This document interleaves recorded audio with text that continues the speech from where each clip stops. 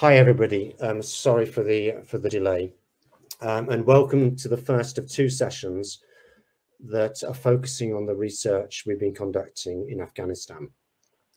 In this first session, we're going to provide some of the overall findings of our research, and then in the second, we'll zoom in on Nimruz province to provide a borderland biography that hopefully gives you more of a feel of the research we've been doing in one of our research sites. But a few quick words to introduce our Afghan research. Next slide, please.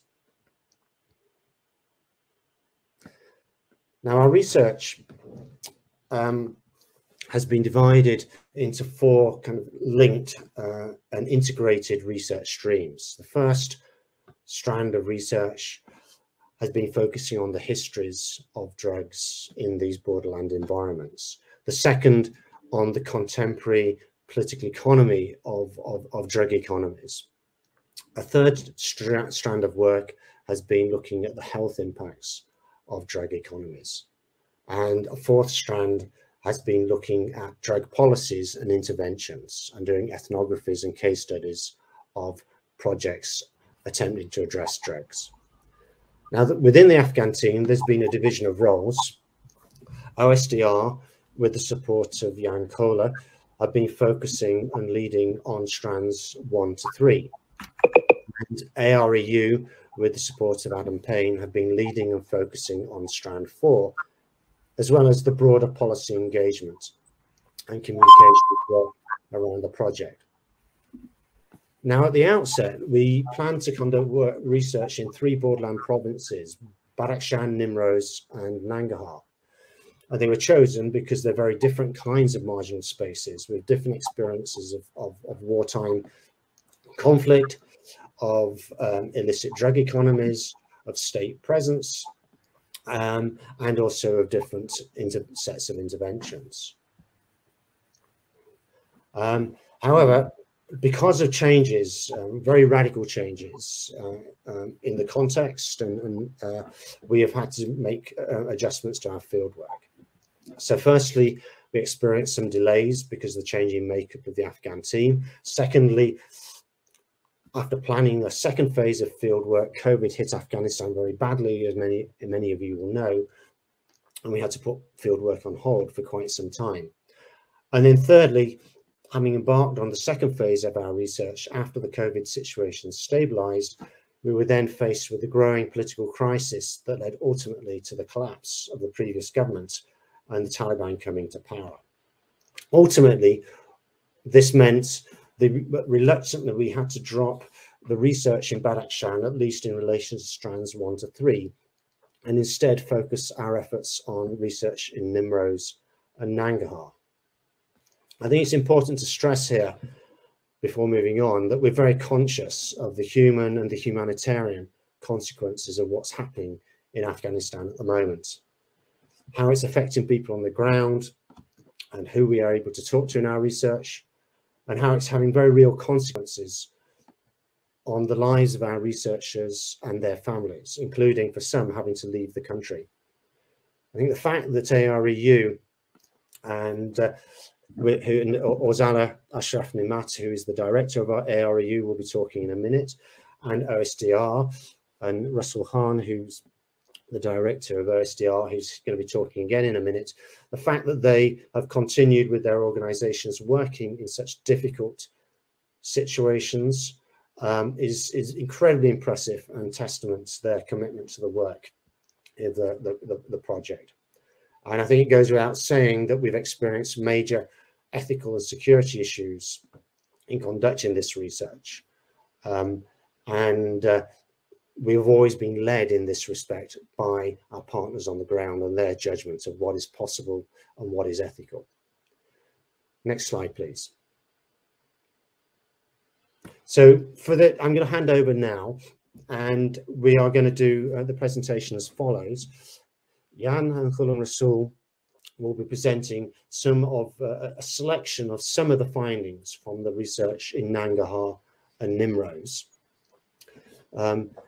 We will then hand over to Adam Payne, who will be talking about the work that he's been supporting around with AREU on drug policies and interventions, or strand 4 of the research.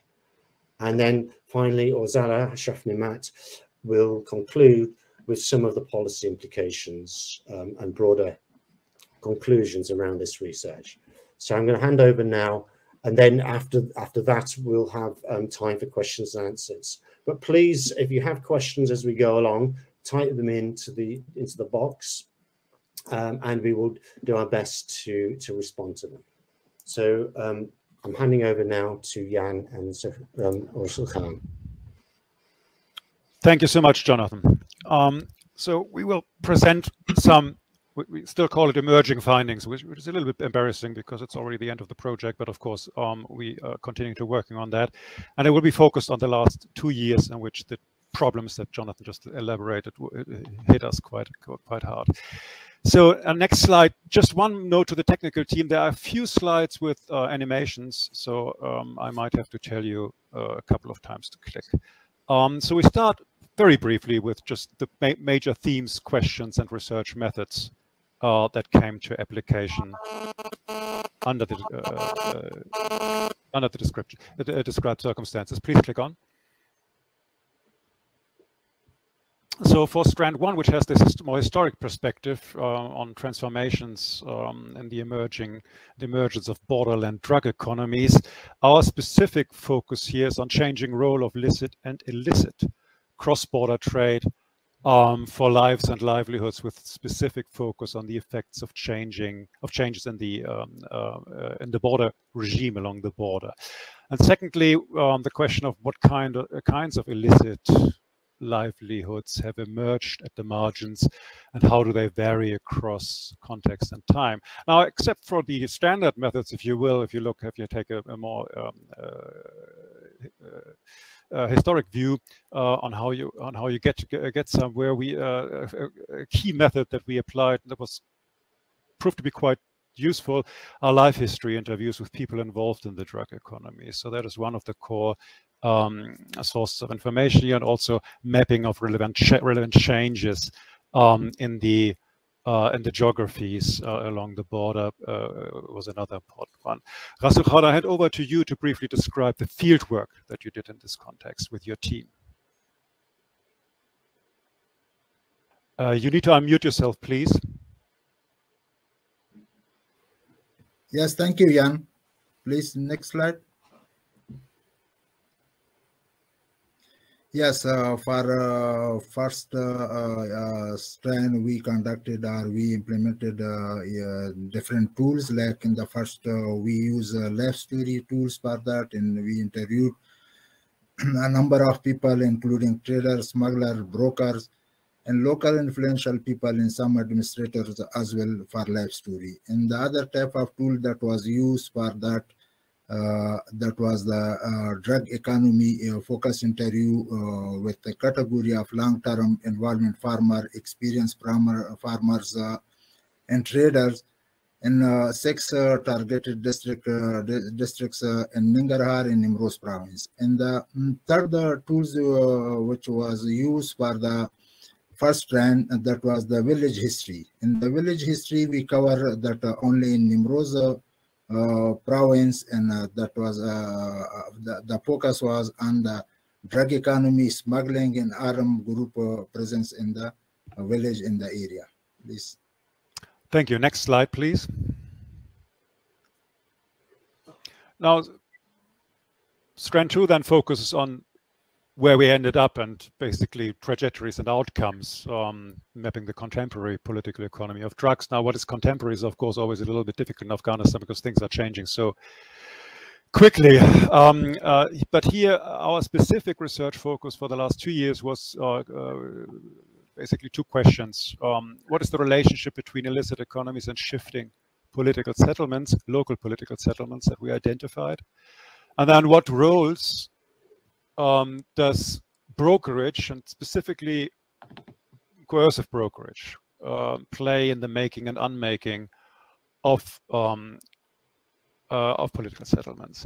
And here the lead method, I would say, was basically traveling along 2 identified major drug trafficking routes and assessing from different angles of the stakeholders, people involved at the different steps, basically, of those routes, the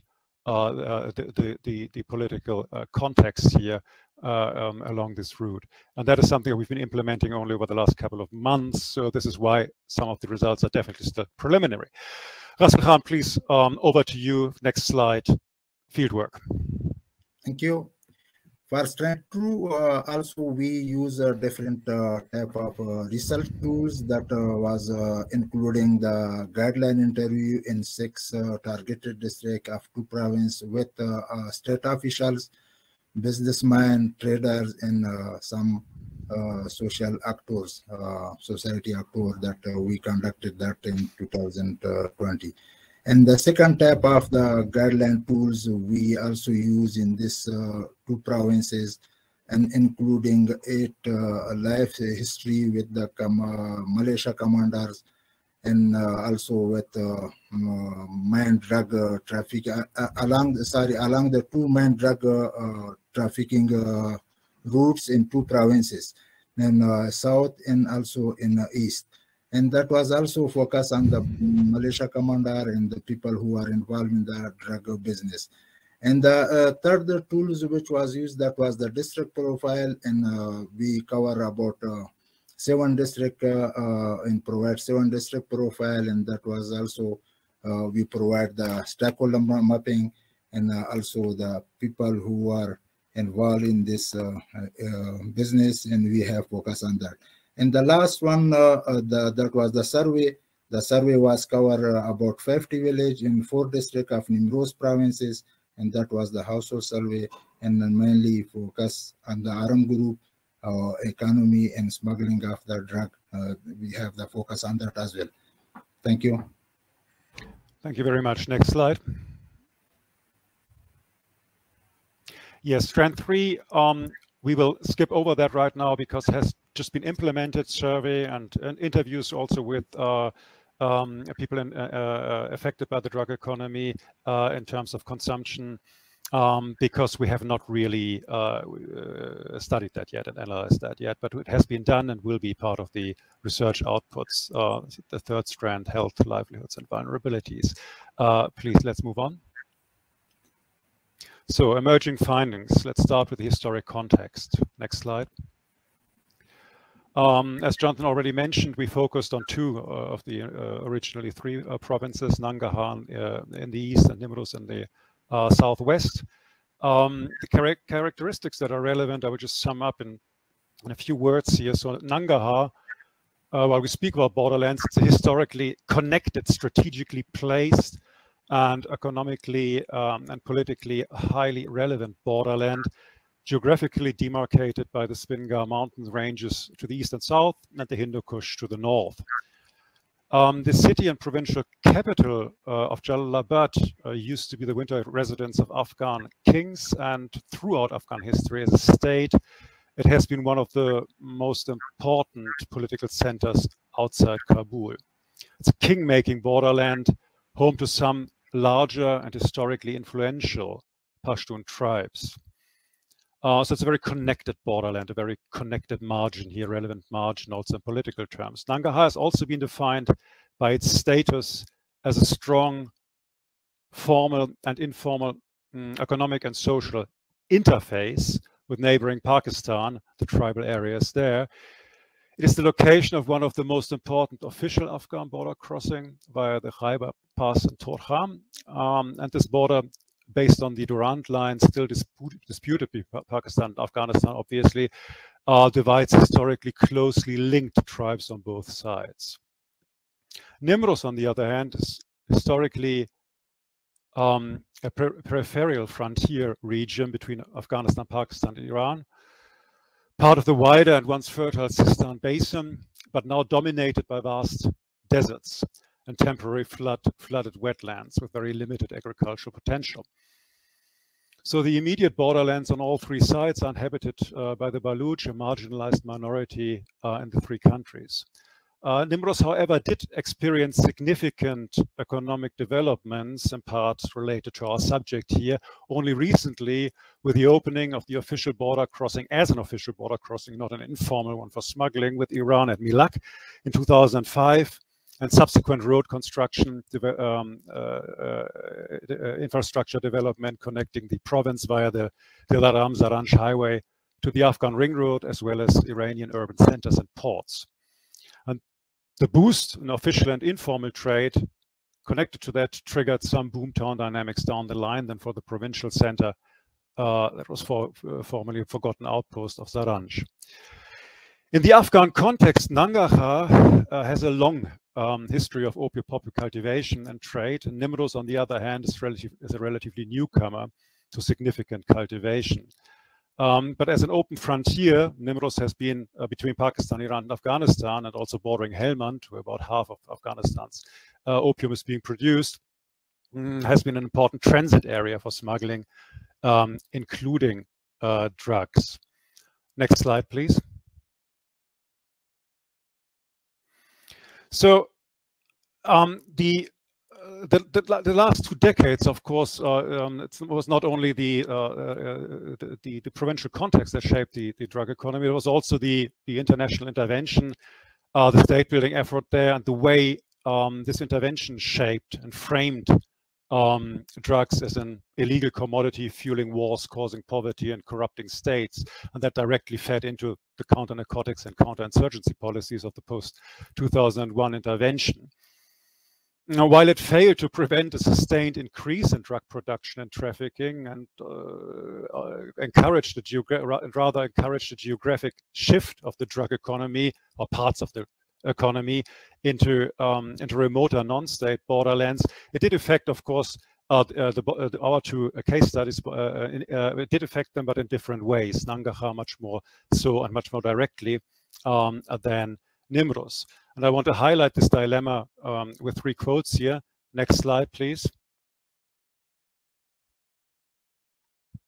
So the first one is from an interview, or 2 interviews rather, I conducted in 2005 with the then Minister of Rural Development, Hanif Atmar, and then 2 days later with a senior advisor at the US Embassy, where they stressed basically Afghanistan does not have the luxury of time for a gradual approach. Quick results are needed, otherwise the drug lords will take over and transform Afghanistan into a narco state.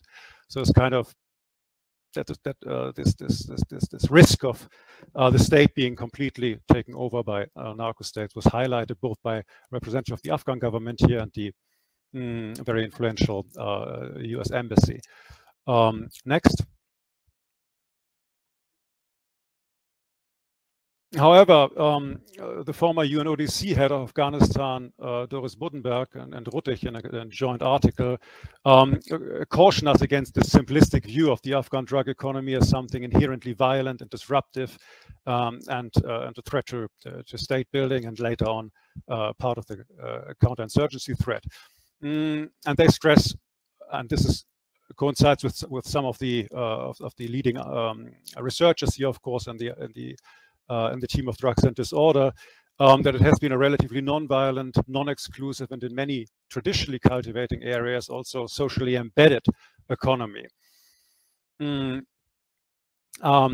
over the course of the intervention, Nangarhar was much more affected by this kind of law enforcement paradigm than Nimros.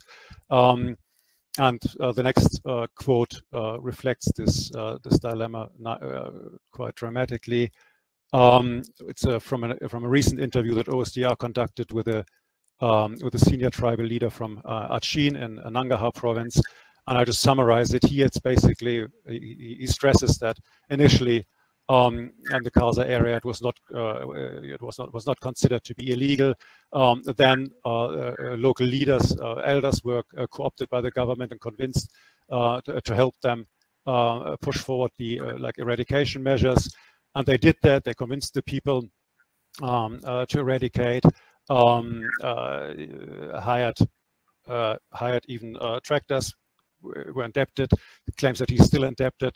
And then the compensation was not forthcoming. He claims that basically it was stolen by the government, but the people accused him of having pocketed the money. He lost his face. He's still ashamed to this day. Lost the trust with his people. Lost his social prestige, and basically the people started growing drugs in remote areas. They moved to where the Taliban were ruling as a result of this frustration. Next slide, please. Another very important, more recent development over the last 20 years, last 2 decades, basically was changing of the control regimes along the border. And this has had less to do with the Afghan state or the emerging Afghan state, but more with the neighboring states and the decisions how they decided to shape their borderlands. So since 2015, Rasool, can you mute yourself? It's a little bit noisy in the background. Since 2015 in Nangarhar, Pakistan has been fencing off most parts of the border, effectively reducing established informal border crossings specialized in specific smuggling activities like drugs and various transit goods, and took control over the remaining ones, mostly 2 of them of late, and it was only one at Tabai. Still open and very much reduced open access. And this had an immediate impact on the social and economic and everyday life of the border communities who used to have open access to the tribal areas of Pakistan, leading to protest, mobilization, and resistance. Some forms of resistance that resulted from that. You can see that on this map, basically, the number of border crossings assessed in the first part of the project. They were mostly still open and then gradually closing down since 2016, reduced to just basically 1 in the south remaining. I will talk about that in a second. In Nimruz, Iran has been enforcing its border infrastructure, walls and watchtowers drastically since 2009, reducing the one's widely open access and changing informal cross-border flows. Adaptation here has been more quiet, less political protest, with large exit migration from the immediate borderlands because of reduced access and economic possibilities. And the remaining population very often turned to a kind of smuggling, often survival smuggling of drugs, taking large detours and higher risks in smuggling across this fortified border. Next slide, please. So we, for the remaining slides, we'll mostly focus on the drug routes here. First of all, just introducing them, starting with Nangarhar, because that has been mostly already further analyzed. And in the end, I will also turn to a very brief one slide showing what we have so far on Nimruz. Next slide, please. And we start basically by explaining shifts in the market. Rasool Khan, you need to unmute yourself and then please explain how and why the main drug markets in Nangarhar shifted over the past 20 years. Yes, thank you, Jan. Based on the long history of the drug production in East region, the markets was shifted because of several factors in region. Please click on the map to show the location. Yes, up to 2005, the market was in Moosakhel district, and there was open market for drug, but because of some government in US and UK pressure, the market was shifted to upper area. Please click on the map again, sorry. To the Shadal Bazaar. Shadal is in Upper Achin, and that shifted there, and that was continued there up to 2014. And because of the new insurgency group created there in Achin district, and with the name of IS, and they were opposite with Taliban, and their policy is also very strict against the drug production and drug trading. And also because of them, the presence of them in Upper Achin, the market again shifted to the other location, to Goodhand district. There was that continued there. The market was for several years, In 2017, again, there was some operation from government side in National Army there instead of Daesh, because Daesh was start their activity there in Goodhand district, and before that the area was controlled by Taliban because the market shifted there. But when the Daesh arrived there, and then the government start operation, and the market escaped from that area to the permanent base of the Taliban to Shirzad district in 2017. And there was an open market there because the area was controlled by Taliban and no any problem for trader there. Thank you. Thank you. In a way, the markets were shifting not towards violence and disorder, but seeking out places in which they could operate more orderly and quietly. Now, I just briefly explain to you the route that was covered in 2021 by OSDR. We start in this Taliban control for 11 years, main base of the Taliban in Nangarhar and Shirzad district. Please click. The purple areas here, basically, you can see high poppy cultivation probability. The green areas, low probability, but also agricultural lands, just as a backdrop here. So the markets basically used into Taliban-controlled areas. These were mobile markets, but also permanent markets, set themselves up there, both for opium poppy, some heroin, and also hashish. Both produced locally, hashish mostly then produced from the outside and being brought into Shirzad and traded there. Now from there, the transporters, please click, the transporters en route to until the recent Taliban takeover, hidden second-level marketplace around Marko Bazar and Shinwar, specialize in state avoidance rather than striking deals with state agents and associated militias along the way. It came to some surprise to me because these arrangements have been over time and in different parts of Afghanistan different. But here it seemed to be difficult for them to have long-term stable arrangements. Hence, they practiced. I mean, they used the main roads, but used small detours and trying to avoid and hide the drug trafficking because they felt that the deals that can be made were not permanent and not reliable, and selective law enforcement was a real high risk to lose the produce. Now, depending on wholesale traders' arrangements and preferences at this second-level clandestine market, drugs may be stored, pooled, or directly or sent directly for further processing and sale to Pakistan.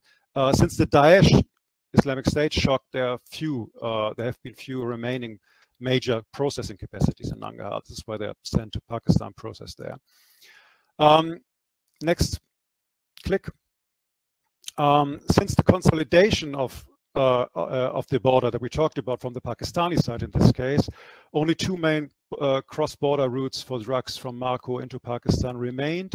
One was the major one through the official border crossing at Torkham, difficult to research, and the information we have here is more sketchy, and we're taken with a grain of doubt, of course, of care.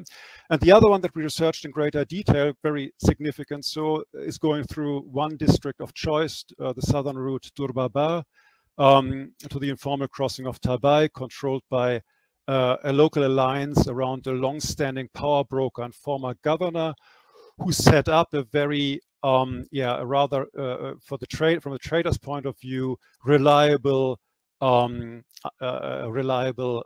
governance structure, distributive structure, facilitating both drug trade and also, until it was closed off from the Pakistani side, the re-import or the re-export into Pakistan of transit goods via Sasobai.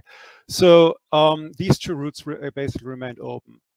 So we ask ourselves basically, why this route, why these choices, what informed them? There are a number of them, but we want to focus basically on the governance arrangements along the route and what they tell us about choices and preferences here. Click. So we mentioned that already. And the Taliban in the interviews also, and I will show a couple of quotes here that support that. the predictability of the arrangements in the Taliban-controlled area from the perspective of different stakeholders involved in the drug economy was always highlighted. Click. And this quote basically underlines what are the benefits of the Taliban: 100% reliable, the taxes are clear, the calculations are clear, and it's sort of, they provide for rudimentary security in the areas that they govern. That was from their point of view. However, they preferred the transportation via specialized transporters who could make either arrangements or avoid state presence, because the routes were much better along government-controlled ways, but it was much more unreliable in terms of the governance of those routes along the way. But otherwise, the alternatives would have damaged the cars. Click. And another click.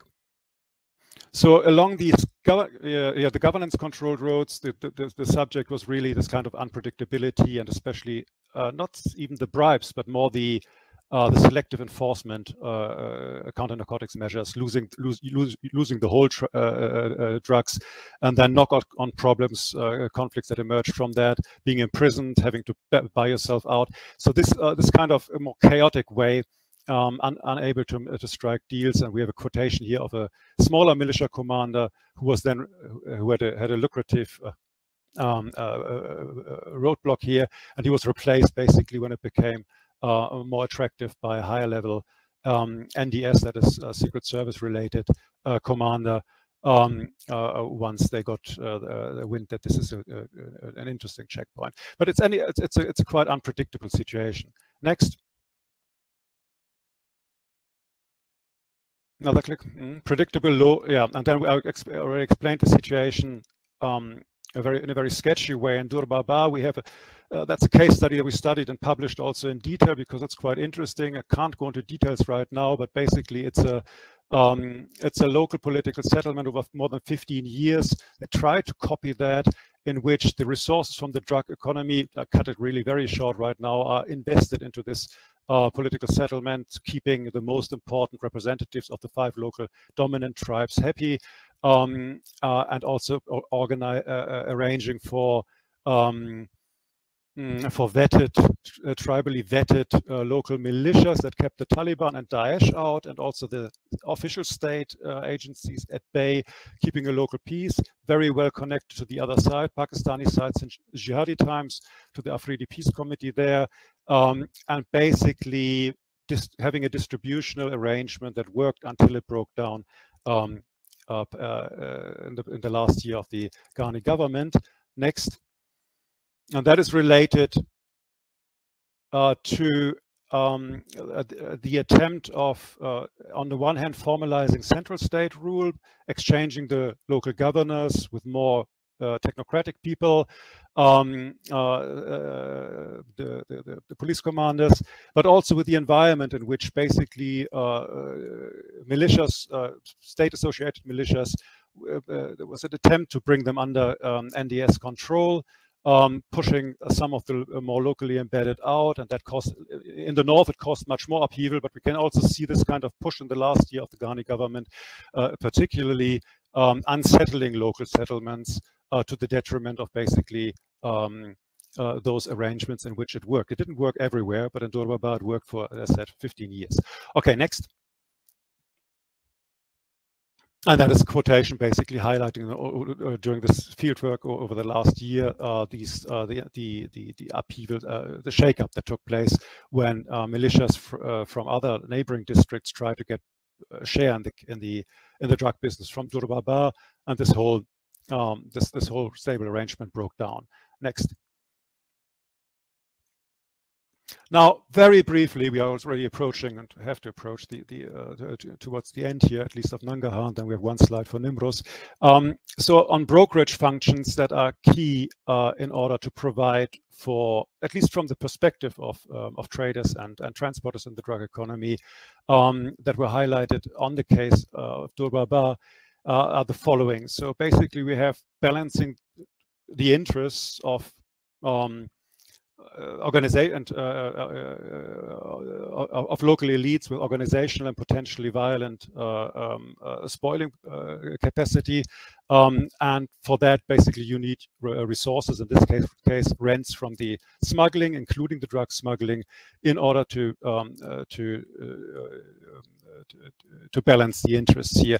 Apex brokers like the one we have identified here and interviewed are not only involved in sort of surfing along those lines, but also involved in actively setting the distributive table, figuratively speaking, and defining the rules of negotiation, how to distribute those rents in a fair manner. And they need a lot of social prestige so that people trust them that this is done in a fair way. They also need coercive potential of their own, to keep those who cannot be part of that at bay. In this case, it was a sixth tribal group that was not part of this arrangement, and setting up these kind of local militias with some social standing and vetting was operational for that. And finally, all of those brokers that we encountered, they make their name and their social prestige by being regarded as problem solvers, especially in mediating conflicts between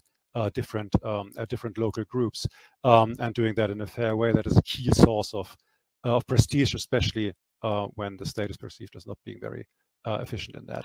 Next.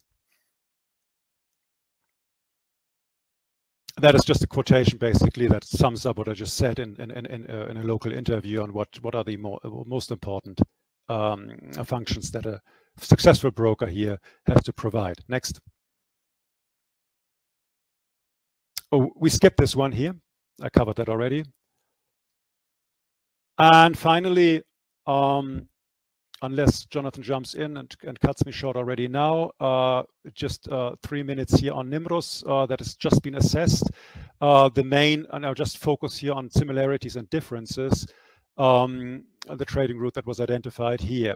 So again, the purple areas are high poppy probability, green areas, agricultural areas with lower probability. Let's start with cultivation. Click, please. Similar to Nangarhar, cultivation moved into Taliban, more sustainably long-term Taliban-controlled areas along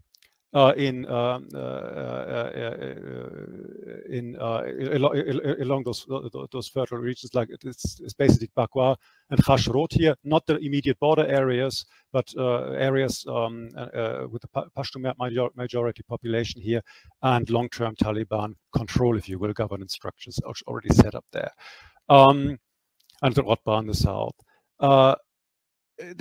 Click, please. There was an influx also of cultivators driven by the expansion of agricultural lands, and in those areas, technological innovations like deep wells, diesel run, later also solar panel run, but also because of eradication pressure, which was not as strong in Nimrus as in Nangarhar, but still it was there, increasing towards last years. From government-controlled areas into those areas, and basically setting themselves up there. Cultivation was drought affected in general, and that pushed, since 2018, farmers into prioritizing on the remaining field that they could still irrigate poppy cultivation over other crops. Next, on markets and processing. Well, basically, we have those markets also in those areas with poppy cultivation. That's Bakwa and Khashrot, since 2007, fully Taliban controlled, and then also a very important market since 2002, Taliban controlled Baramcha, which is in Helmand, and a major crossing, but also market and processing side. Next. Once again, yeah. So these are then and once more, let's have all three trafficking routes here up on the screen. So the top one here is basically a traffic route for small-scale smugglers, but in large numbers, trafficking through Kang district and via high-risk catapults, ladders, negotiated openings in the border fencing, small parties, small scale and survival, but in some, of course, significant numbers. Then we have the below that, similar to Nangarhar, the main trafficking via the official border gate, but you need to be very well connected with strong brokerage access to use that for large quantities, high-level smuggling. And the third one, this detour here towards the south, that's different from Nangarhar. You have the option here in Nimruz, basically, where you have vast stretches of land which have been for a long time not under government control, and also only sporadic Taliban control, actually. And these are large-scale quantities that are being transported and shipped through Baram Shah and Dak, then the Mashkel route in Pakistan, Balochistan, and into Iran. And here, these traders usually go on convoy, have their own security detail, and are basically, avoiding any interdiction from the state, and even have limited contact with the Taliban, but have to provide for security themselves. In terms of quantities, the southern route, even though it's much longer, OSDR estimates that it's about 1 to 10, so 10 times more than the direct access via the state-controlled border in Kang, and also in terms of profit that can be made. These are preliminary estimates. This route is more profitable, especially for heroin. It's about twice as profitable per kg. Okay, so now last slide.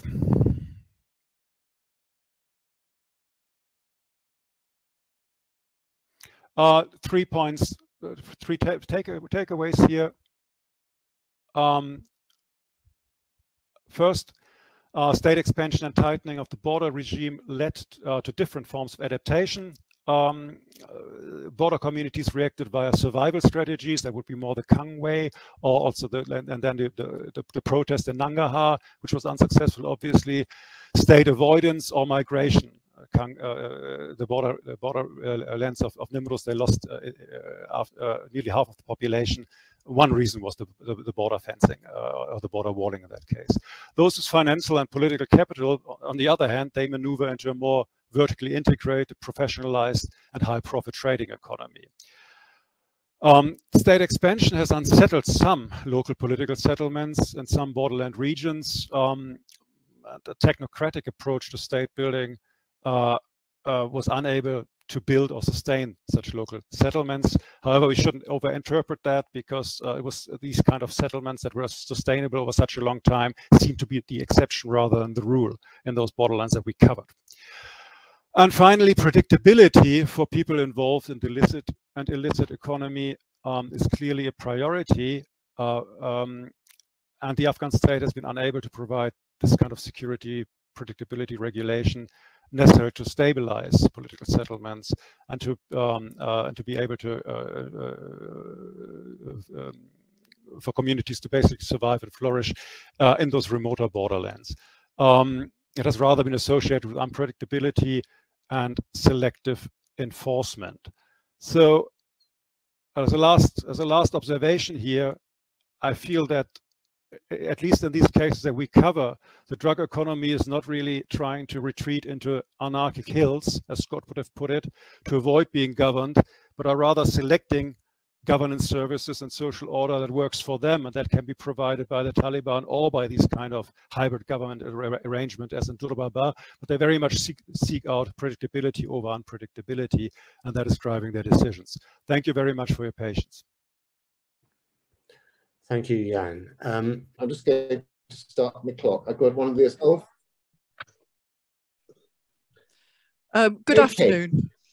Good afternoon. My name is Karen Brock, and I'm delighted to introduce this afternoon Adam Payne and his presentation on what are the impacts of counter-narcotics and development efforts on political disorder and livelihoods, one of the 4 strands of the research in Afghanistan. Over to you, Adam. Many thanks, Karen. So I'll pick up from where Jan stopped, but also first to acknowledge that I speak on behalf of the AREU team, people who can't be here, Mujib, Gulsum, Khalid, and Wafe, who've been an essential part of the research. Next slide, please. There are 4 sub-questions that sort of underlay our interest in investigation on the impacts of counter-narcotics and development efforts. Firstly, questions about who's been involved, what actors, organisations and policy documents have actually been central to the drugs narrative. What have been the key programmes that have arisen out of this, relevant to drugs? And how have these policies and programmes interacted with the drug economy and processes of political and economic change, particularly in the borderlands? And what have been the effects and impacts of these policies and programmes, both intended and unintended, on these activities? Our answers to these questions draw from a range of data sources ranging from interviews, policy text analyses, mapping of what donors have done, and an in-depth case study of a programme that ran over 10 years that speaks to many elements of these questions. Thank you. Next slide, please. Just to point to our key research sites and CARDEF, where we investigated this CARDEF programme, the Comprehensive Agricultural Research Development Programme, which I'll come back to in a minute. We worked essentially in 2 provinces, Badakhshan in the north, and in the top row, German Khosh districts were where we were focused on our interests. I just want to present these maps to show, in a sense, that indication of the nature of the mountain economy, the concentration in mountain economies into narrow valleys of cultivation, limited areas of opportunity. And then the sites in Nangarhar, in Bersud and Kama, which you can see from the broad agricultural areas, are areas of relatively high potential, double crop irrigation, well irrigated, highly fertile land. So 2 agriculturally very different contexts. But the 3rd column on the right-hand side shows that not far from Kama and Bersud in Nangarhar are 2 districts that are very like Khosh and Germ, Achin and Kohyani, who are 2 marginal districts, mountainous districts, where opium has also been concentrated. Next slide, please. So which actors have been important in framing policy documents and the trajectory of drug policy? And I want to make the general point that policy making in general in Afghanistan has been contentious. And in that sense, different actors, different donors have had different policy models. And in some respects, drug making policy has been no different from that in agriculture or in health or in education or in policing. But it's also clear there's been a very uneven trajectory, and people have got their fingers burnt over their involvement in the counter-narcotics agenda. It started off in the early days with the World Bank, UNODC, ARU, and the British government really taking more of a developmental approach towards drugs. The World Bank, with DFID, tried to mainstream counter-narcotics as a development challenge and not, in a sense, position it as a sort of a drug problem. And they also provided, as the US came more onto the scene, a strong opposition to the US push for eradication and interdiction as core elements of counter-narcotic policy from 2005 onwards. But it's also true to say that from that time, 2005 and 6 onwards, the US became increasingly central to the stage of drug policy, and even more so from 2009-10 onwards, when, in a sense, the link between drugs and counterinsurgency was emphasized. The consequence of these diverse interests, of these diverse policies, have been diverse, contradictory, and really conflictual approaches towards counter-narcotics, reflected in competitive organizational structures. The US, on the one hand, supporting the Ministry of Interior, the DFID, on the other hand, supporting and responsible for the establishment of the Ministry of Counter-Narcotics. But the Afghan government has also been engaged. It's not simply been a silent or sleeping partner. You might think it's been a client, but in fact, the project has also served diverse interests within the Afghan government. And if we turn to the next slide, I illustrate this with reference to the CARDEF program. I mean, there were certainly battles between the donor and government. The donor wanted off-budget projects, i.e. projects over which they had direct control, and they established technical enclaves in ministries to implement them.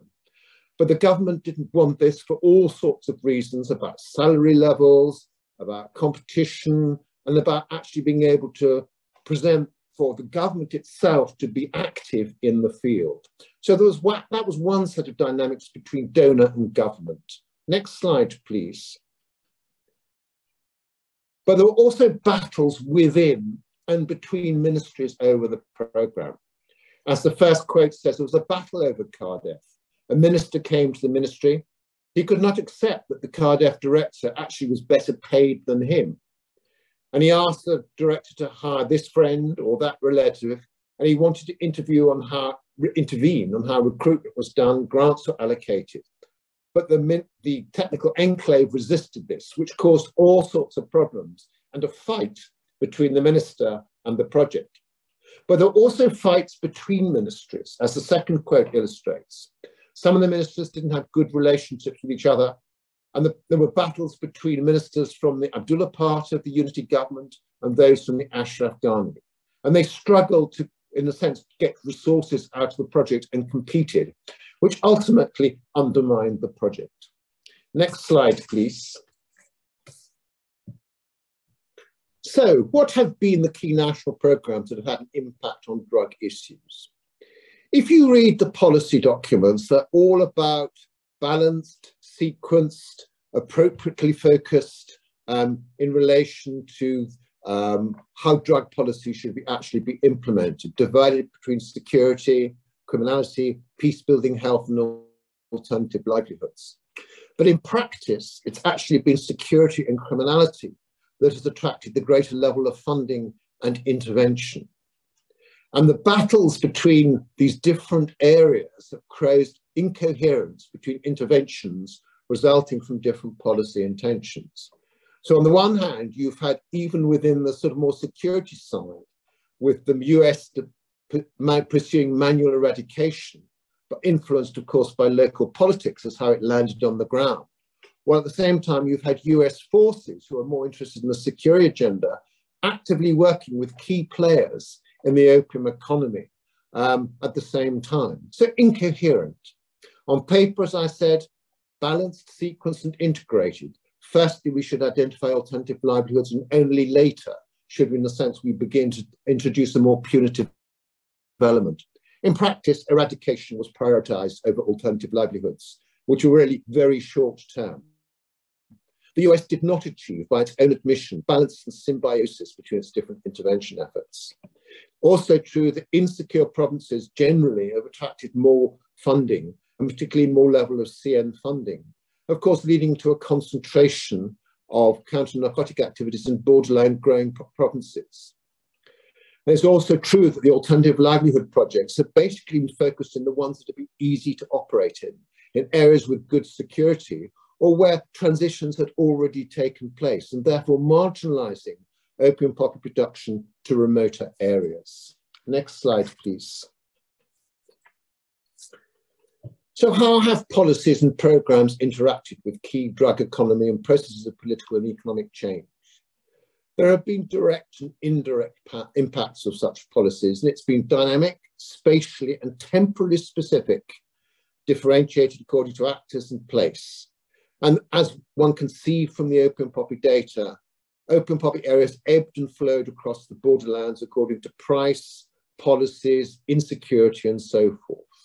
And the effects have again varied according to individuals' position, whether you're a labourer, growing income from the harvest, whether you're a grower, trader, or processor. And one has to look at the history of the nature of trade systems in Badakhshan, for example, as to how it became concentrated and then became more fractioned over time, to recognise that it's been highly dynamic. And the consequences that opium poppy has contributed in both positive and negative ways to the lives of all these people. Much of the assessment of programs is focused on outcomes and claims for increase in rural income and jobs. It's been a very income-focused approach towards opium. But it's ignored the multidimensional role of opium poppy to growers, that they use it to handle radical uncertainty. And they have poorly understood the ways in which actual commodity markets, of which opium is not exceptional, actually work in Afghanistan. Next slide, please. So if you actually look at commodity markets, opium is no different from whether you're talking about trading in vegetables, poultry, or onions. Major traders use cross-border trade control to regulate and control the market. As this quote from here points out, the reason is these customs officers. This big trader had a good connection. He negotiated so he paid no tax. And as the commentator says, if the government is playing differently with each investor, then competition in the market will be complicated. In other words, it's not competition on price, but competition according to power. Yet growing agricultural markets has remained central to the aim of encouraging a shift out of opium poppy production and central to the alternative development model. But it's ignored how prices actually get formed in commodity markets in Afghanistan. It also speaks to past experiences of agrarian transitions in the global north and south, and it's not clear that it speaks to where Afghanistan is now agriculturally and what its agricultural future is. Next slide, please. So if you look at many of the assumptions behind the Cardiff program, they made all sorts of assumptions about how it would work, that the selection of people who would be involved in it would be based on discipline, rational criteria, not influenced by personal relationships and so forth. But it's absolutely clear that's not how it worked in practice. Those who were well connected, those who had influence, benefited from the program. It also assumed that growers would have access to inputs, and this would allow them to therefore compete. But if you actually look at credit relations in all commodity markets, opium included, people are basically tied into what we call interlocking contracts. The only credit they got was from the trader, and they were compelled to sell their produce back to the trader. And the trader benefited twice, as it were, doubly on that benefit, and therefore prices and price formation was heavily regulated by the role of traders. And so the markets are not driven by price and open competition, and key traders actually are in enormous positions of power to buy cheap and sell dear. They were practicing market arbitrage. They were not competing on the basis of price. Next slide, please. The opium economy was something that ended up being a counter-narcotics issue. And because of the push to eradication and so forth, and security issues that came with it, it disappeared off the development agenda. Many drug-focused, non-drug-focused agencies wanted nothing to do with it. And indeed, Cardiff shifted away from its initial focus as a counter-narcotics program. There were also key actors in government and outside it that had a strong vested interest in the continuation of the drug program. And with the regime change that has now taken place, it remains to be seen what is actually going to happen, although the conditions of economic insecurity are very likely to push growers back into opium poppy cultivation again. Next slide, please. So and this comes to the final question, what have effects and impacts been, intended and unintended? Of course, the intention of counter-narcotics policy was to reduce opium poppy area and trafficking and grow illicit agricultural economy. In neither case has that happened. And as we will see in a slide we'll come to in a minute, that if you look at the opium poppy probability in Khosh now, one of our study districts in Badakhshan, it's expanded dramatically in 2019 in comparison with 2010. Areas have moved back into open poppy. Open poppy area has not decreased, and the agricultural economy has not grown either. There have been important unintended consequences. There's been a reconcentration of opium production in marginal non-state spaces, which are insecure and in themselves make it difficult for development projects to actually operate. So it's reinforced inequality. It's reinforced market power by key cross-border traders. And the programs have been a resource for fueling rivalries, rivalries within ministries and rivalries, of course, on the ground level. And with counter-narcotics, of course, has been that element of violence and various forms of violences, paramilitaries, the violence of eradication, and the structural and overt threats associated with loss of income and so forth. So there have been multiple unintended consequences of the program. Next slide, please. This just shows the contrast between Hosh in 2010-2019 and the dramatic spread of the purple spots showing the rise in opium poppy probability. Next slide, please. My final slide concerns conclusions. You could, if you were being charitable, say that in a sense CARDEF was the example of the program that moved beyond alternative development, making alternative development normal development. But normal development, in the words of CARDEF, was about actually just market development.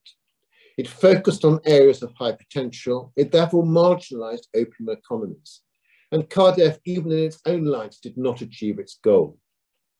This begs the question as whether, in a sense, the development model for alternative development has had its time. It no longer works, if it ever indeed works, or only would work under specific contextual and historical circumstances. One has to recognize, I think, that for Afghanistan, opium is the last crop option remaining in the borderlands for many people. It's the only thing that offers them any means to live and survive. Beyond opium, there are no agricultural or even urban futures. These people do not find work, reliable work, good work in urban settings. People are caught between the inevitability of having to leave where they are, but the impossibility of staying away.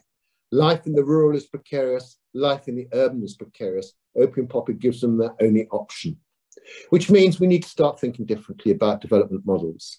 And one possibility might be a much more a social welfare approach in these more marginal areas where opium becomes concentrated. Thank you. My presentation was supposed to come after it, and mainly focusing, keep on the first slide, please, mainly focusing on linking the research as a whole with some aspects of how this is connected with, for example, sustainable development goals, and just look it through that lens as well, as also having some broader reflections.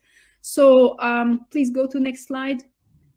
So one broader connection we make is about the fact that building peaceful and inclusive societies, which is the SDG 14 purpose, is particularly challenging in the borderlands, where opium poppy economy is a big part of the picture, and where drugs also, conflict as well as development are meeting in everyday lives. Our research demonstrates how counter-narcotics, counter-terrorism, and securitization of the drugs and narcotics issue became entangled, resulting in policy failures. Next slide, please. So what we highlighted here in terms of our studies in general is the point that drugs in the borderland economies are a development challenge and not alone a law and order issue on its own. Peace, justice, and strong institutions can only be achieved by politically informed development approaches to these challenges. The examples that hopefully you will hear more from Adam is clearly highlighting that part. Developing a more analytical understanding of different borderlands and drivers of their political economies, such as in such understanding basically can become the basis for setting realistic goals for change and for identifying appropriate process-based measurable indicators for progress on development outcomes, including the ones of SDGs. What we did in one of our publications, which is available also online, is to go in details in terms of what the SDG 16 indicators are, and we notice it's mostly security oriented and less on other aspects of this, and that's why we emphasize on focusing on realistic and measurable indicators. Progress should also be focused on incremental improvements in poverty and food security outcomes for borderland rural population, and not only on opium poppy metrics. This is again going back to sort of our reviews and reflections on how every year we have reports being published that is talking about the size of poppy cultivation in the country and not much about the depth of the poverty and how this particular drugs is part of the people's economic sources or food security and so forth, as also was mentioned in the beginning by Jonathan and others. Next slide, please. So in conclusion, what we sort of concluded in terms of the policy implications, we realized that there are basically two parallel and widely disconnected worlds. The world of the people for whom opium cultivation, processing and trading was central to their livelihoods, and the world of the people who formulated policies, designed projects, wrote reports, and project goals and success stories. Unfortunately, in our observation, these two worlds do not really connect with each other much. As the country is descending into deep humanitarian crisis, we are all discussing about it, after the shifts, major political shifts in the country, there are currently no signs of ban on opium production in the borderlands, nor is there a clear strategy from different actors, including those of donors, in terms of the future of counter-narcotic efforts. Are these programs that are completely suspended going to become part of the humanitarian response? Are they going to be completely dismantled as they are at the moment as we speak? So these are questions to be sort of raised at this point. We also have to reiterate the point that peace is not simple absence of active armed conflict. This is more referring about an incredible decrease in violence at the moment post August 15, 2021 last year. But that doesn't mean that the problems are solved, particularly when it comes to drugs issues. Next slide, please. So finally, some particular recommendations to be highlighted here. We believe there is need for more engagement with those who are directly affected by drug production when designing humanitarian as well as development policies and programs. We know this is a priority at the current situation, but we have to really address the drugs and illicit economy issues, even when we think about humanitarian aid and assistance. Ensure and provide evidence that bans or alternative livelihoods programs offer a viable and sustainable solution to the livelihoods of opium growers and opium labor. Avoid criminalizing farmers and forced eradication of illicit crops. Evidence from Afghanistan is clearly showing that this is an effective approach that does not have really tangible results. And finally, approach drug policy with reduction of violence in mind. This requires tools for actively monitoring the effects of different policies, their consequences in terms of violence reduction, and an assessment of which groups are mostly affected by these policies. So because this study in Afghanistan particularly focused in the borderland areas, we've basically connected the situation and livelihoods of people in those borderland areas and how they will be affected. I just end here, and with the hope that we will hear from Adam about the specific case study that we have. Thank you very much. Thanks very much, Orzala. Before moving on to Adam, this is a question that I'd like Jan and Ghulam Rasool to think about, and from Stella, who's interested in the processing of the crops and how basic are the processing centres? Is there expertise there that could be used for manufacturing other products and so on? So could you think about that? Sadruddin has asked a couple of questions here, which I think are very relevant to what you've been saying, and about the impact of alternative development. So maybe come back to that and ask you that question, particularly in light of that, your concluding points about people who have they've got no option, they cannot stay and they can't go in a way, and opium is the kind of the last resort for those kinds of marginal communities. But I wonder, to start off the Q&A, Jan or Ghulam Rasool, whether you would be able to just say something about processing and the question there that has been asked. Yeah, I responded already in the chat, the little that I know, because that is, of course, something for the field team, and especially Azizullah, who is, I think, with Rasool Khan, maybe he discussed it already. There are very famous cooks that are even being hired out, and they have a value in themselves in the process of producing the different stages of herring production. But whether they really have a chemical education that could be transferred and knowledge that could be used beyond the specific field, that is a question to OSDR in case you have been that close. I know that the cooks and the processing and the is always the most sensitive part of the field work, but maybe you can briefly, Rasool Khan, come in here and give some feedback on the knowledge and the transferability of knowledge that those chemist cooks basically have. Yeah, thank you both for the question. Yes, regarding the process, there is a lot of sensitivity, but mainly we have a different product after the process in different categories. That the first is that is the ephedra, and they produce in the first step the product with the name of the F, but yet we not found any exact information about that to what is the F. But this is the one step further, the production of the shisha crystal.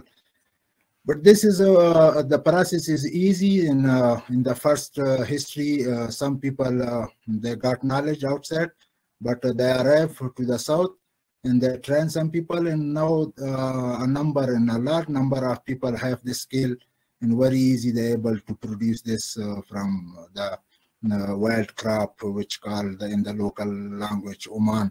But now this is easy. But in case of the process of the shisha, production of the shisha and also the heroin, that is very difficult, and also very few people with the name of the Koehler Ustad, and they are there in the area. And also these people, they have very good salary from this process, and they're not happy to show this skill to other one.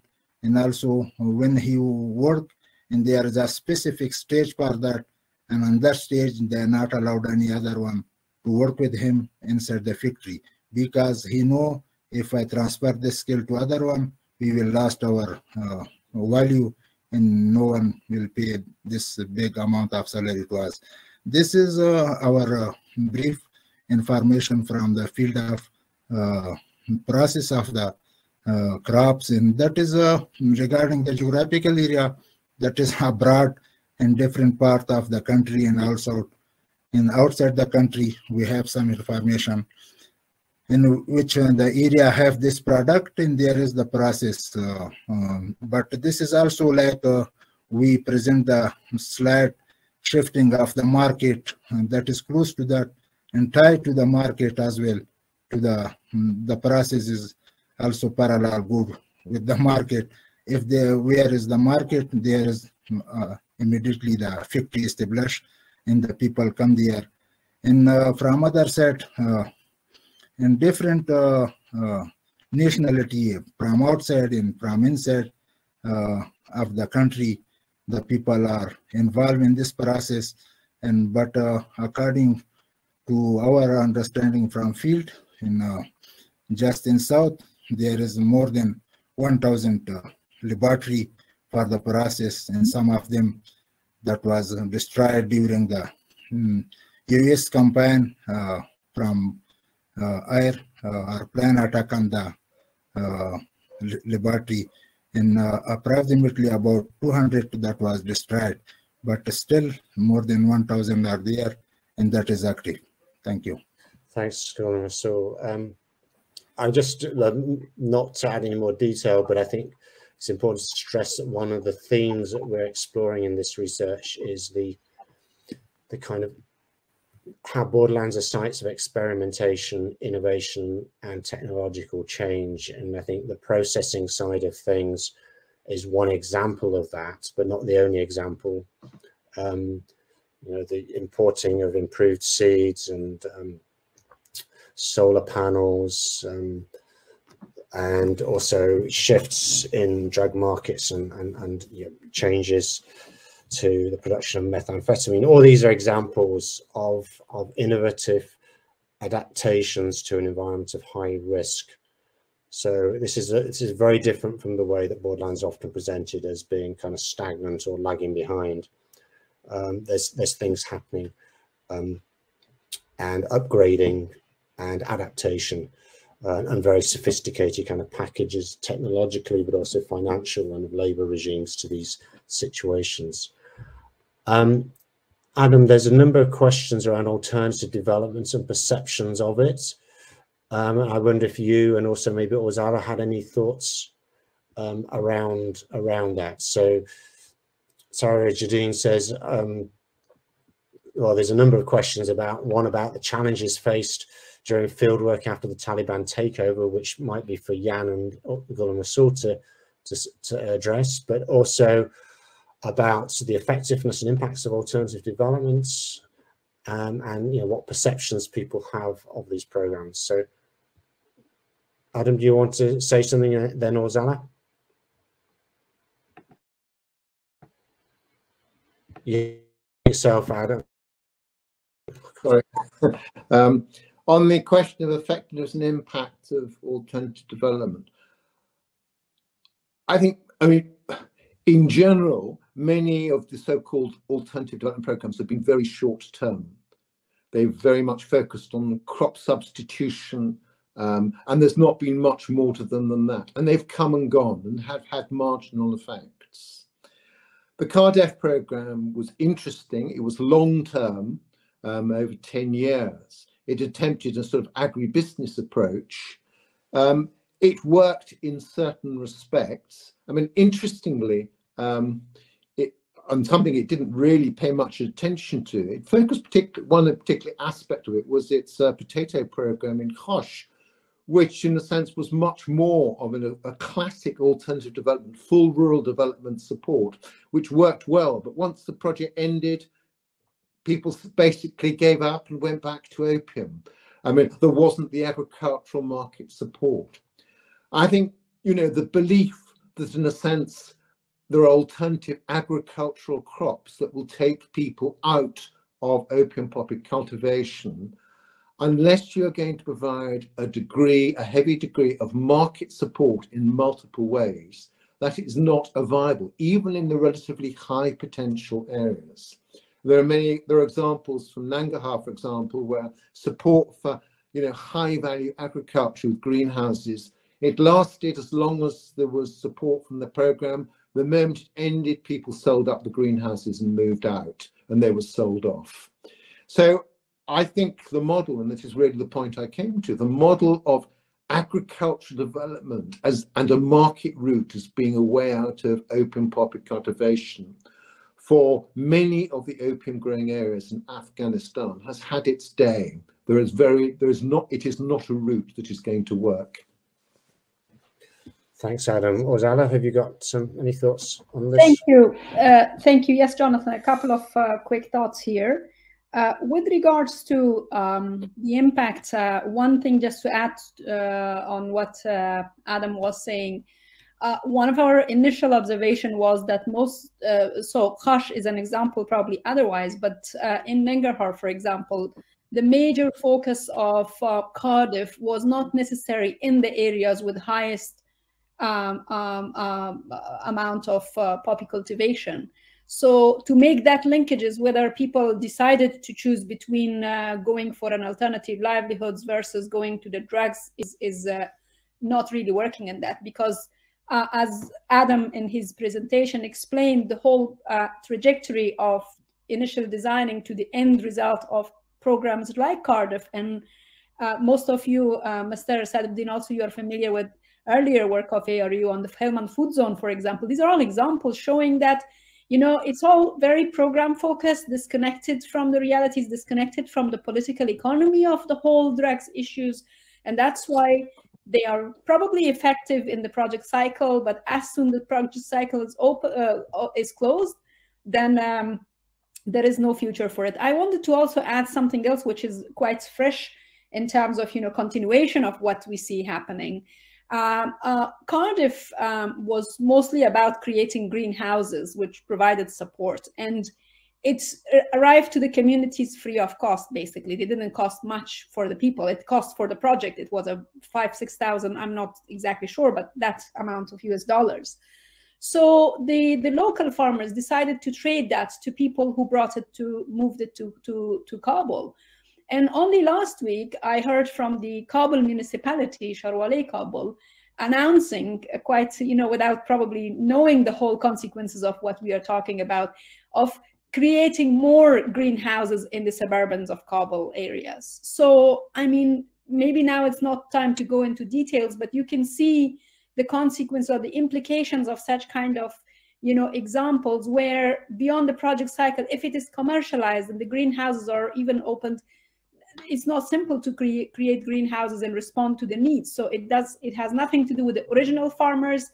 It moves to another very highly dense areas. It causes issues with the groundwater. It causes issues with so many other challenges that we can see. So in some, the impacts are very project oriented. And one thing that we realized in this course of studies is to really go beyond that, really, and then find the ways of connecting all these dots together.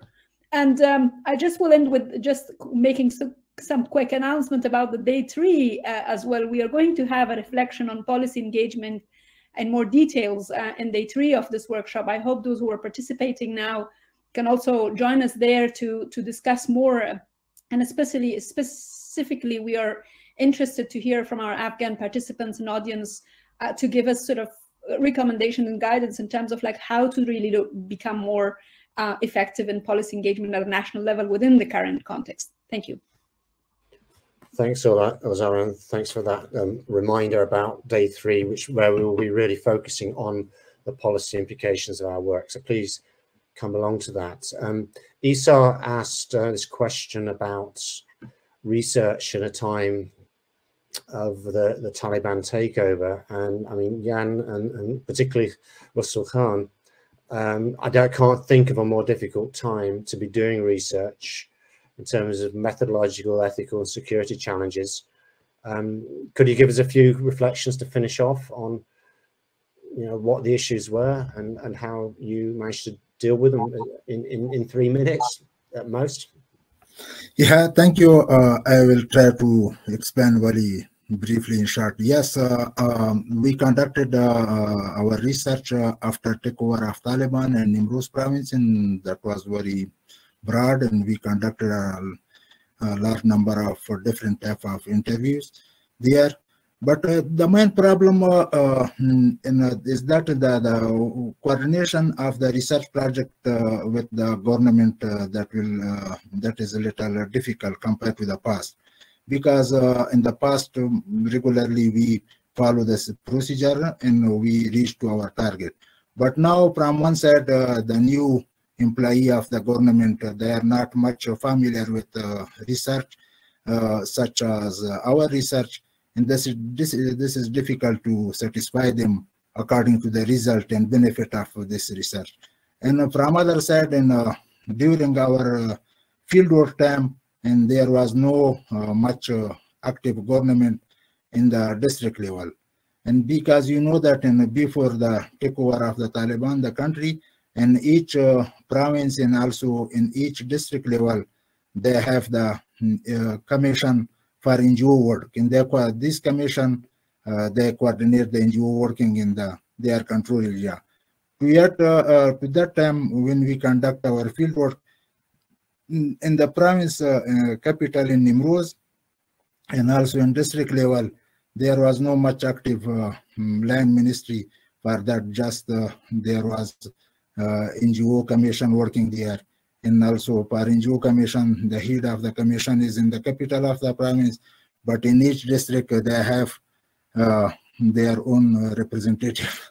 And but the problem was that all of them they were military commanders, and but we try and we satisfy them, and we conducted our research. But sorry, I will just one word. Compared to the past, now in the past there was much security problem, and that was fighting, that was bombing, and there was two-party. And among these two-party working was so difficult. But now this situation is completely finished. There is one party and one government. So please, yeah. Okay. No, just 30 seconds, just basically because I come all the time in contact, of course. Some surprising difficulties were there that had less to do with security. The complete incompetence of the Taliban in terms of taking decisions concerning governance issues that were not security related. That was a big pain for OSDR to find somebody who they could really talk to, responsible. The absence then, before the Taliban were very much present in the places that they controlled in the village level, suddenly they were all at provincial level. And very surprisingly, the demand of the population who got, especially when OSDR did the survey, broader survey visible, right? That suddenly villages felt left out, and they were panicking that now all the development work would stop. They would be left out if they are not part of the survey, and they really put a lot of pressure. They contacted the Taliban then. The Taliban military leader who was in Kabul, then his deputy, and tried to force OSDR basically to talk to them, the Maliks, the village headmen, because they were so afraid that basically something was happening in terms of, humanitarian aid, food distribution, and they might be left out because they were not sampled. They were not part of the sample. And then explaining basically the logic now of research is extremely difficult. It was always difficult, of course, but now for the new government, they're extremely limited in the way they understand NGO work. And so that is, these are like fine lines that OSDR is maneuvering. But very importantly, what they said in terms of physical insecurity, collateral damage, bombs going off and so forth, being shot, armed criminal groups, actually research got a little bit easier even. Thanks, Jan. Thank you. We need to finish. So thank you for everyone who came to this session. I mean, it should stress really what we've shown today is the tip of the iceberg, and apologies for the technical problems we had as well, which cut into our time. But if you want to kind of see more about what we've written, look at the International Journal of Drug Policy special issue, and also a series of articles in Third World Quarterly, plus Voices from the Borderlands. And if you go to the expo, you can also see more details there. So we've got a break now until 3:30. I think we leave this session and then you go back to sessions and click on the next session. So thank you very much, and hopefully see many of you again soon. Goodbye.